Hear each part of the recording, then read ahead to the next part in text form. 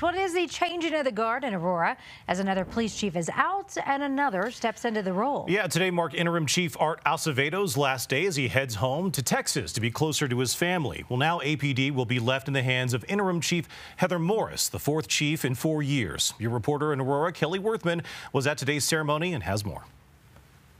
Heather Morris was sworn in this morning, taking over Aurora PD's leadership from outgoing Art Acevedo.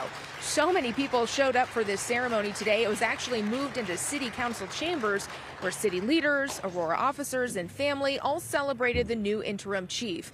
Morris did get a bit emotional as she thanked Acevedo for his leadership the last several months, saying she will miss working with him. But she is also looking forward to continuing his work of leaving Aurora better than he found it.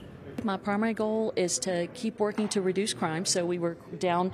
We had really great, we did a lot of great work. Men and women did a lot of great work last year getting our crime down. And so we've got to continue that. And also we need to work on our retention and our relationships, just keeping our relationships, building our relationships. I also spoke with Aurora Mayor Mike Kaufman about this revolving leadership within APD and if there are any plans to find a more permanent police chief. Coming up at 5, we're going to hear his reasoning on why having an interim police chief is actually beneficial to the city. In Aurora, I'm Kelly Worthman, covering Colorado First.